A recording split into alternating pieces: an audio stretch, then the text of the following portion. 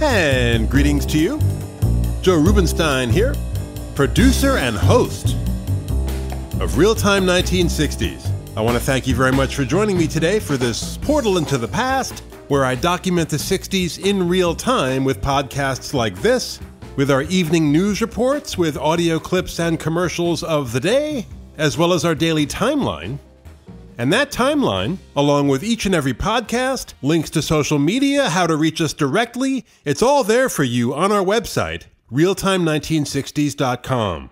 And if you love what we're doing and you want even more content, visit patreon.com/realtime1960s, support this project, and in return, get exclusive access to members-only posts and 2 additional monthly podcast series, special report, and films of the 60s. For more information on the benefits of supporting us through Patreon, visit patreon.com/realtime1960s or drop me an email, realtime1960s@gmail.com. And today, we take the next step up, my ranked list of the top 10 films of 1963. Last time, we covered my 10th ranked film, From Russia with Love, and today, we move on to number 9. So without further ado, the Best of 63 at the Movies Part 2, right now.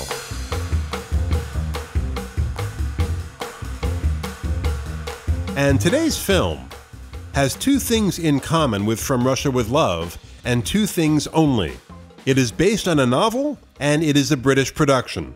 And that's it, because while the James Bond film was a frankly commercial enterprise, using conventional cinematic techniques to achieve its aim, namely escapist entertainment, today's film, This Sporting Life, is a low-budget independent enterprise using avant-garde film techniques to achieve its aim, which is not to escape reality, but to explore it, or at least one slice of it. The film deals primarily with a man, a coal miner turned rugby league football player named Frank Machen, but it also depicts, in semi-documentary style, an environment, a gritty industrial city in the north of England, a city unnamed in the film, but the exteriors were shot in Wakefield, an environment so far removed from the cosmopolitan world of James Bond that the 2 films might as well take place on different planets.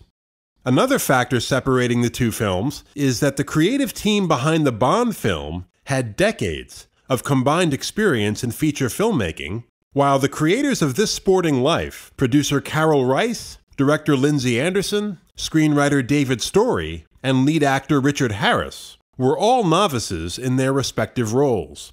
Rice had directed 1 feature film, but had never produced. Anderson had directed short documentaries, but no features of any kind. It was David Story's first screenplay, and Richard Harris, 32 when this film was shot, had played only supporting roles in feature films. He had a few lines in The Guns of Navarone, released in '61, and then a much larger but still supporting role in the disastrous remake of Mutiny on the Bounty, starring Marlon Brando, which, to call that a troubled production, is like saying the ocean is a little damp. There's a story that kind of crystallizes the chaos of that shoot, most of which took place in Tahiti. At one point, late in the production, a cameraman yelled out to a crew member, "Wake up the director, he's in the shot." So, anarchy in the South Pacific. But for Harris, a kind of saving grace arrived at this Tahitian mayhem in the form of a script from director Lindsay Anderson, who'd been greatly impressed by one of Harris's stage performances in London, and that script was for This Sporting Life. And Harris's portrayal of Frank Machen was not only his first lead role, it was the role of a lifetime. And his electric performance earned both an Oscar nomination and the Cannes Film Festival's Best Actor Award, which led to collaborations with some of the top directors of the era, including Antonioni in '64, Peckinpah in '65, and John Huston in '66. But this is a film that's loaded with great performances, as are most of the British New Wave films. I'll get into the British New Wave later, but if nothing else, these films introduced the world to a number of brilliant actors.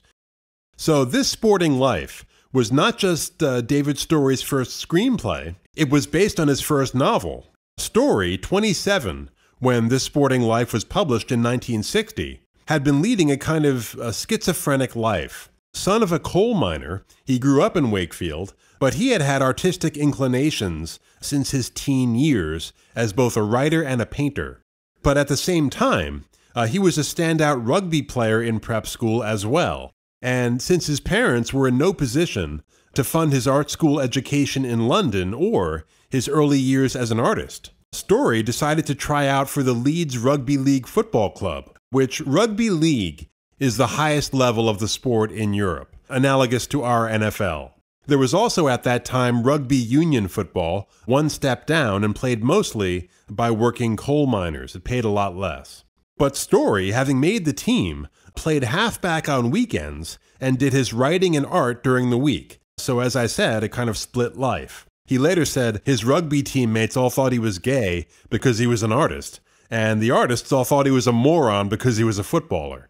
But it made sense financially. I mean, his signing bonus alone was more than his father made in 2 years in the coal mine.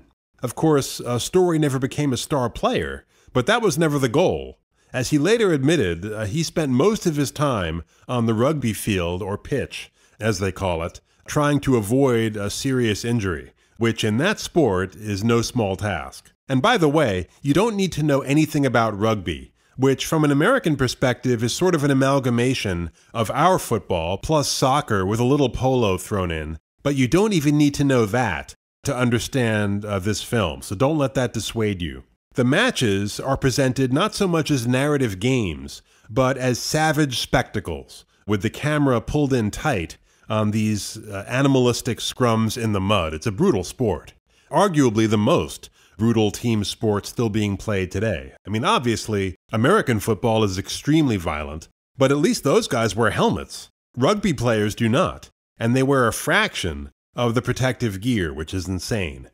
But Story, in this first novel, was, at least in part, trying to reconcile this world of physical brutality represented by Machen, the coal miner turned rugby player. And by the way, Story said he chose that name, Machen, because it's one letter short of machine. But to me, this character, while intelligent and not without some sensitivity, seems more animalistic than machine-like. In fact, at one point, he refers to himself as a great ape on a football field. But contrasting with Machen is the more emotional, vulnerable world embodied by the female lead character, Mrs. Hammond, Machen's landlady, played by Welsh actress Rachel Roberts, who was also nominated for an Oscar. Mrs. Hammond is a widow with 2 young children. Her husband, we later learn, committed suicide at the factory where he worked. So she rents out one room of her house to Machen, and they commence an affair, although, oddly enough, Machen continues to refer to her as Mrs. Hammond, I guess to symbolize that despite the physical relationship, true intimacy is never really achieved. But the general dynamic in this relationship is somewhat similar to the male-female relationship in Martin Scorsese's Raging Bull, another sports movie about much more than sports. Scorsese, who in 1963 was an NYU film student, saw this sporting life that year in the theater and was floored by it, and has since acknowledged it as an influence. But both films present a man who channels his rage into violent athletic performances that earn him money and fame, but who lacks the tools to navigate the more delicate world of relationships, and so falls back on the aggressiveness that has paid dividends in his work, but which, when applied to relationships, is totally destructive. Now, Machen is not remotely as abusive as boxer Jake LaMotta, played by Robert De Niro in Raging Bull, who brutalizes both his wife and his brother. And from what I've heard about the real LaMotta, the violence was actually toned down from real life, which, if you've seen that film, is disturbing, food for thought. But here, Machen's only act of violence toward Mrs. Hammond occurs toward the end of the film when he slaps her in response to an especially cruel insult and then immediately regrets it. Now, it should also be said, without justifying the slap, that Mrs. Hammond frequently belittles Machen with various taunts and insults. And when he finally tells her he loves her, she spits in his face. So there's that. But Machen is seeking more than just physical satisfaction with Mrs. Hammond. What he's trying to do is to rescue her from her self-confining emotional dungeon. in which she grossly idealizes her dead husband to the point of polishing his boots every night and just shuts out the world. But Machen goes about this somewhat naive rescue operation mostly wrong, just pushing and pushing like it's a rugby scrum. And when he does take a gentler approach and partially succeeds in eliciting some of her buried emotion and desire, she doesn't like it. There's too much pain that comes with it. So I mentioned avant-garde techniques used in this film, the most striking of which is the innovative use of flashback. The story is told mostly non-chronologically, with two primary jumping-off points, a dental chair and a Christmas party, for a series of flashbacks, some fragmentary, some extended scenes. So the first scene we see actually takes place in the chronological middle of the story, a Christmas Eve day rugby match during which Machen has his front teeth broken by an opposing player, and then afterward convinces Mr. Weaver, who is one of the team's two owners, to take him to a dentist, who, before going to work on the broken teeth, gives Machen gas as an anesthetic. So that's the first jumping off point. From this image of a bloody-mouthed Machen unconscious in the dentist chair, we get our first series of flashbacks that essentially show us the rise of Frank Machen, how he was able to emerge from the coal mine and make the team. Now, the second jumping off point comes after the dental work, as Machen, still reeling from the gas, attends a Christmas party at Mr. Weaver's mansion, where he drinks beer to dull the pain, and finally falls asleep in an upstairs room, where a second set of flashbacks brings us to the opening match and the broken teeth. And then the final third of the film moves in straightforward linear fashion, right up to the incredible final shot, the only time that slow motion is used in the film. Now, despite the fact that this flashback structure derives directly from the novel, it was the director, Lindsay Anderson, who received the credit and in one case the blame for it. Most critics felt, as I do, that this structure is one of the film's strongest elements. But Pauline Kael, who had a kind of proletarian suspicion of avant-garde techniques, she hated Antonioni, for example, she found, or claimed to find, the structure baffling, which I find her bafflement baffling. But this flashback structure, in the eyes of the critics, connected Anderson with some of his avant-garde contemporaries. For example, French New Wave director Alain Resnais, who had made a much more disorienting use of flashback in Hiroshima Mon Amour and last year at Marienbad.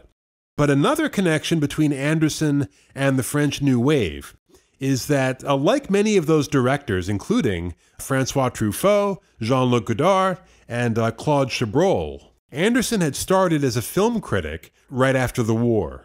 First on a magazine called Sequence, which he edited from 1947 until it folded in '52, and then Sight and Sound. Although by that point, '52-'53, he was already making his own documentaries. But it was around this time that Anderson and two other men who would become prominent British New Wave directors, Carol Rice and Tony Richardson, established what they called the Free Cinema Movement, which had its own manifesto written by Anderson, which they published, that laid out the movement's primary goals, which were, number one, to break free of what they saw as British cinema's overemphasis on upper-class London settings that either excluded or lampooned the working class, and number two, a more distinctive personal brand of filmmaking that de-emphasized the famous British team spirit and focused more on the individual. So these three men, two Oxford-educated Brits, Anderson and Richardson, and a Jewish refugee from Czechoslovakia, Carol Rice, who as a 12-year-old in 1938 had been rescued from Nazi-controlled Europe by a mostly British effort called Kindertransport, which certainly saved his life. His parents were both murdered at Auschwitz. But starting around '53, these three free cinema advocates launched two major activities. First, they presented a series at London's National Film Theatre that showed independent films from Britain and abroad, including first showings outside their native countries of work by a number of directors who would soon become famous, including Truffaut and Roman Polanski. And second was the production of low-budget documentaries on a variety of either working class or everyday subjects. One of which, directed by Anderson and narrated by Richard Burton, called Thursday's Children, about a school for the deaf, won the Oscar in 1955 for Best Documentary Short. But by the end of the 50s, all three were involved in theater directing, and it was at this point that three overlapping British artistic movements or tendencies merged to become the British New Wave: free cinema, the angry young man movement, and what was called kitchen sink realism. The angry young man movement, led by a group of playwrights and novelists whose work dealt with working class themes and generally featured, well, angry young men as protagonists. The two leaders of that movement were John Osborne and Alan Sillitoe. Osborne's play Look Back in Anger touched off the movement in 1956, and Sillitoe's novel Saturday Night and Sunday Morning and his short story The Loneliness of the Long-Distance Runner were seminal works as well, and all three were later made into successful British New Wave films. Now, kitchen sink realism, which, like the angry young man movement, kind of overlapped with the free cinema movement in its goals, was really nothing new. It was just a specifically British version of social realism, which in literature dates back to the 19th century, and in theater and film showed up here in the 1930s, with the group theater in New York producing a number of naturalistic working-class dramas, and then many Hollywood films in the mid to late 30s, Dead End, for example, dealing with the working class from a left-wing perspective. And then, after the war, social realism achieved its greatest cinematic expression in Italy, where, for reasons I've never really understood, it was called neorealism. But in post-war Italy, masters like Roberto Rossellini and Vittorio De Sica produced their own brand of social realist films, often using non-professional actors with incredible results, something for which the Italians seem to have a particular genius. But the convergence of these three movements produced the British New Wave. Not, in my opinion, the most creative or entertaining of the many new waves of that era, French, Japanese. There's a sameness to many of these British products. But the film adaptation of Look Back in Anger kicked off the British New Wave in 1959, and This Sporting Life was really the end. By '63, British audiences, after riding this rather bleak, exclusively black and white wave for 5 years, found welcome relief in the exciting color world of the James Bond films, as well as the Beatles and all that. So the British New Wave at that point was done. But its major directors, to their credit, adapted and really thrived. Tony Richardson with Tom Jones, his irreverent adaptation of the 18th century novel, which won Best Picture in 1964. Anderson delving more into surrealism and satire in his later films, the most successful of which, If, starring Malcolm McDowell, about a violent insurrection at a boys' boarding school, won top prize at the Cannes Film Festival in 1968, a year of insurrection. And Carol Rice went on to direct a number of different genre pictures in Hollywood. Probably the most successful was The French Lieutenant's Woman, with Meryl Streep and Jeremy Irons, released in 1981. Now, some have questioned why Machen would be interested in Mrs. Hammond at all. As I said, she often puts him down, and though she does submit to sex, she does so grudgingly, doling it out in small portions here and there, and always on her own terms. For example, never in her room, always in his, which underlines the fact that she never truly lets him in. So why would Frank be so fixated on this somewhat older, pretty ordinary-looking landlady, when his status as a local hero, not to mention his disposable income, would certainly make him attractive to any number of women? And I think one possible explanation for this, on top of the kind of Lazarus come forth rescue fantasy that I mentioned, is that Machen's aggressive personality would likely be aroused, not repelled, by her resistance, which rarely wavers. After all, pushing through resistance is his bread and butter, right? And there's another a really good scene in the film that I think may support that theory, where Mrs. Weaver, the wife of one of the team's owners, invites Machen over when Mr. Weaver isn't there and openly offers herself to him, which it's implied is something she often does with her husband's players. But the very openness of that invitation, in sharp contrast to Mrs. Hammond's resistance, makes Machen uneasy, and after a kiss, he backs off and leaves. I think for three reasons. First of all, he's out of his depth socially, and he knows it. Second, he's smart enough to foresee potential negative professional consequences. The memory of that coal mine kind of hangs over him like an invisible shroud. He does not want to go back there. But third, I think Mrs. Weaver's easy acquiescence reduces his sense of himself, his ego. He likes to win, certainly, but he likes to push through and win. And for him, and I think for many, perhaps most people, the pushing through is more exciting than the winning.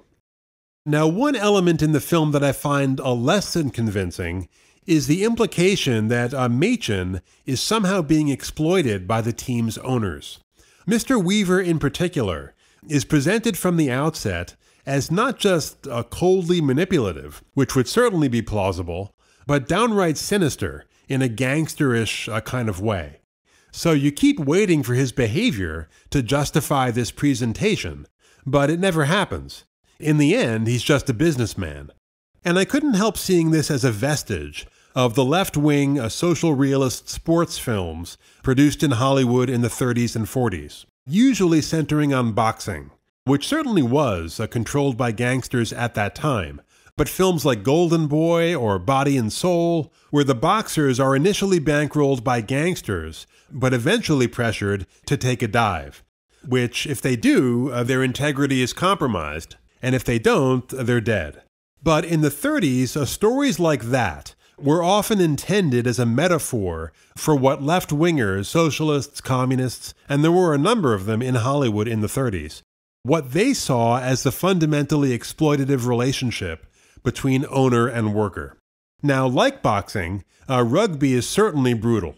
There's no question about that. But Machen is very well compensated, with no strings attached, earning enough to buy not just a fur coat for Mrs. Hammond and a TV for her kids, but a Jaguar for himself as well. So how is that exploitation? And beyond the money, as I said, he's hero-worshipped by the locals, which the owners are certainly not, so it seems to me he's getting plenty out of the deal. I mean, bottom line, it got him out of the coal mine, right? So that element feels a little glib and misleading to me, as do a handful of scenes and brief moments that imply or seem to imply homosexuality. There's a character called Dad Johnson, played well by William Hartnell. As David Story later explained, every rugby team and every soccer team had these kind of self-appointed camp followers who would scout players, usually for no compensation, in order to kind of parasitically bask in the glow of the athletes. So we learn early on that this Johnson had facilitated Machen's initial tryout for the team and may or may not have expected something in return. Without ever being made explicit, it's implied more than once that Johnson has some sort of homosexual interest in Machen. At one point, Mrs. Hammond tells Machen, he ogles you, looks at you like you're a girl. Now, that could be just another one of her cracks, but he does seem uncommonly fixated on Frank. But then, the whole question is just dropped in the final third of the film, as the Johnson character literally disappears from the story, so we're left wondering. And there are a couple other brief moments. After Mr. Weaver signs Frank to the team, for example, he gives him a lift home in his Bentley. And when they get in the car, Weaver looks at Machen and says, "Property of the city." That's the name of the team, a city football club. And then he grabs Machen's thigh, which Anderson highlights with a close-up. So along with the fact that Weaver apparently tolerates his wife sleeping with his players, it does kind of raise questions about his sexual preferences, but this too is dropped. And then finally, there are some gratuitous shots after a rugby match where completely naked players, who you only see from behind, but even that, was very unusual for a British film in 1963. But the players, naked in this kind of large community bath, are kind of splashing around in mock wrestling in a way that seemed, to me, very unlikely for heterosexual men. And in his next film, If, which I mentioned, that is loaded with young male nudity and even stronger implications of homosexuality. But there, too, Anderson presents it, but then leaves it unexplained, unexplored, and unresolved. I mean, in this film, it's a minor blemish. As I said, these moments are fairly fleeting. But if you're going to introduce that element, okay, deal with it, you know? Make your point, if you have one. Don't just sneak it in, then back off. That seems to me kind of childish and cowardly. I mean, to me, it shouldn't be there at all. It adds nothing but confusion, and frankly, at 2 hours 15 minutes, the film is a little too long anyway, especially given the fact that it's not a straightforward narrative, but presented non-sequentially. But the major strengths of this film, which certainly outweigh these minor flaws, are first of all the acting. From the leads to the supporting roles, Hartnell as the scout I mentioned, Mr. and Mrs. Weaver, the teammates, even the dentist, all fantastic, with that wonderful trait of the British, and I should say the Irish and the Welsh as well in the case of the two leads here, to not overact. The second major virtue, as I said, is the flow of that flashback structure. Anderson has a definite knack for knowing just when to take us back in time and then forward again, which he does with hard cuts, not dissolves, which I think was a wise choice. And then finally, something I haven't talked about at all, the atonal musical score by Roberto Gerhard, which I found very striking and very effective. The music is certainly reminiscent of the work of the original atonal composers, Arnold Schoenberg, Anton Webern, what they were doing in Germany before World War I. But Gerhard uses much more percussion than those guys ever did, and he does so with great skill.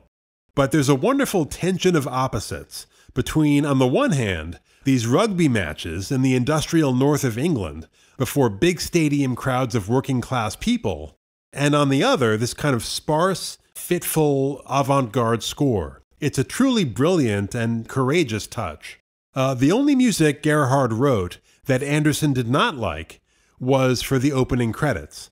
So Anderson, acting on his own, took samplings from the rest of the score and stitched them together for the opening credits, which, and I say this as a former composer, I think was his perfect right to do. It's his film after all, and it totally works.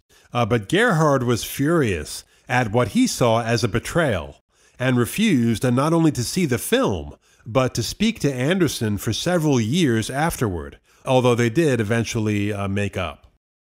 So not an easy film, nor an entirely pleasant one, but gripping, innovative, and completely uncompromising.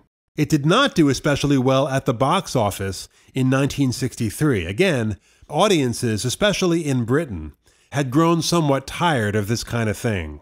But a huge critical success, both in Europe and the US, with the exception of Pauline Kael, and very influential. I would say more on some of the great filmmakers of the 70s than the 60s, with its visceral nature and focus on the individual. Now, what's interesting is this film really stands alone in Lindsay Anderson's output for those traits I just mentioned, that kind of visceral hyperrealism. This was really his first and last film like that. His later films, while also uncompromising, as I said, traffic more in surrealism and satire. Actually, in the 1980s, Anderson was interviewed about This Sporting Life. I think it was the 25th anniversary of its release. And he said, that wasn't my film.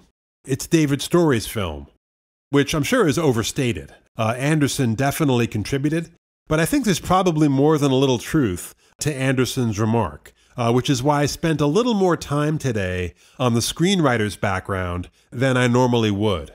But honestly, I've never seen a film quite like this, and I've seen my share of films, so I think Anderson and his collaborators definitely succeeded in achieving one of the goals set out in that Free Cinema Manifesto, a very distinctive, highly personal film. So check it out, my 9th-ranked film of 1963, This Sporting Life. Back in a moment. Your feedback is important to us. On Twitter, @Realtime1960s, on our Facebook page, or you can email the program, realtime1960s@gmail.com. Really, however you'd like to engage with us, we love engaging with you. And if you'd like to join our family and help us continue to bring you great content, please go to patreon.com/realtime1960s and subscribe. Don't forget to visit us at realtime1960s.com for our timeline, each and every podcast, links to social media, how to reach us directly, everything you need to know about this portal into the past that we are creating. Thanks so much for joining us, and stay tuned for the next installment of this ongoing series covering the top 10 films of 1963. So take care, and I'll see you soon.